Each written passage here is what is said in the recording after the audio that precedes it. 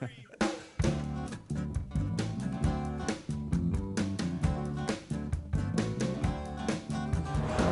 sure it's going to go great tonight.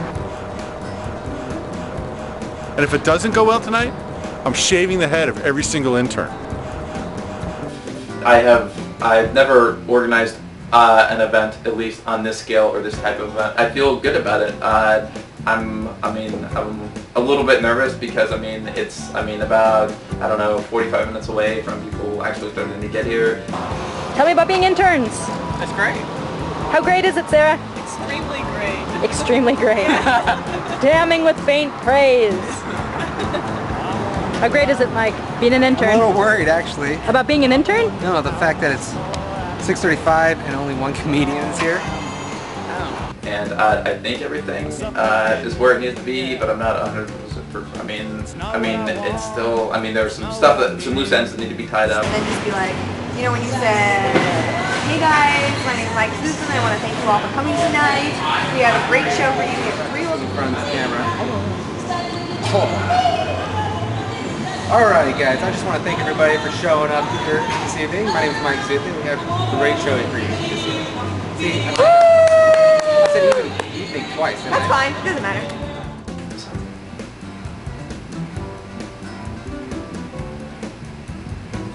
And I really want to get to that, and really just want to get it done, and want the event to get started.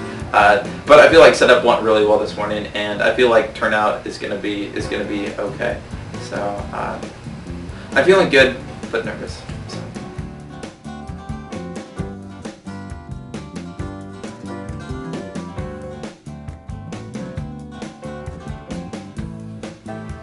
I found out that it's harder than I thought to get people to come to your event. Just because you invite them doesn't mean that they're going to come and that they're gonna give you money. And I found that was much harder. And I also found it. That things didn't necessarily work. They didn't work out the way like I saw them at the very beginning. We were thinking about it. Things have evolved a lot from where we were from that point.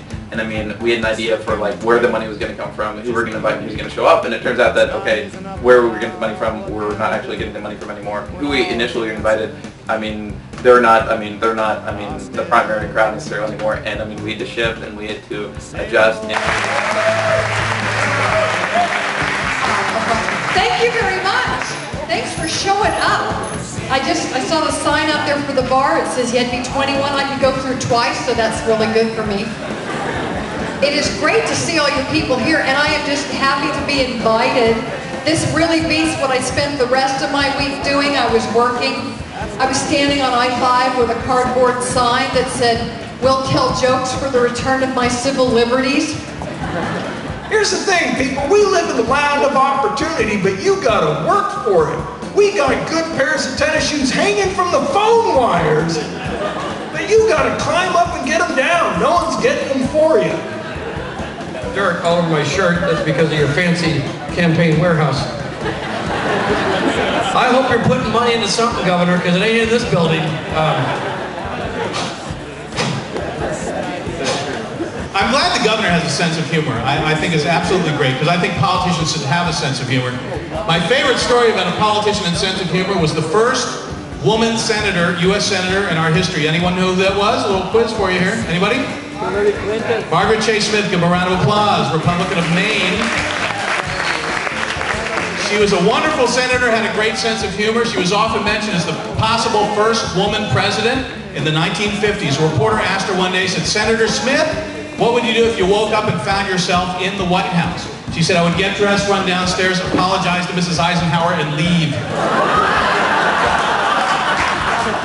Now look, I got nothing against people who are flat, busted, down and out broke. You know what? I'm about that far away myself. But you don't bum money off of strangers.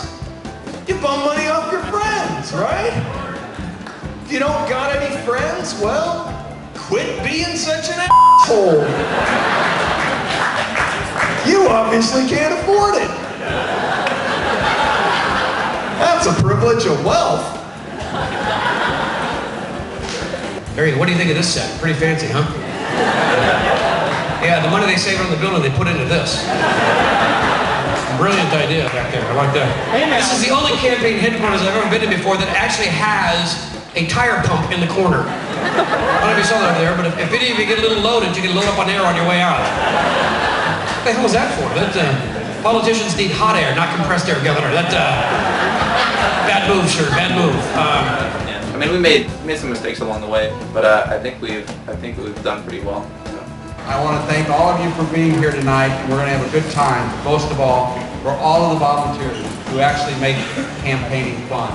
Thank you very, very much. Funny thing about this gig, they invited me to come down because they thought it was funny. Nobody actually asked me who I was supporting in the race. Surprise!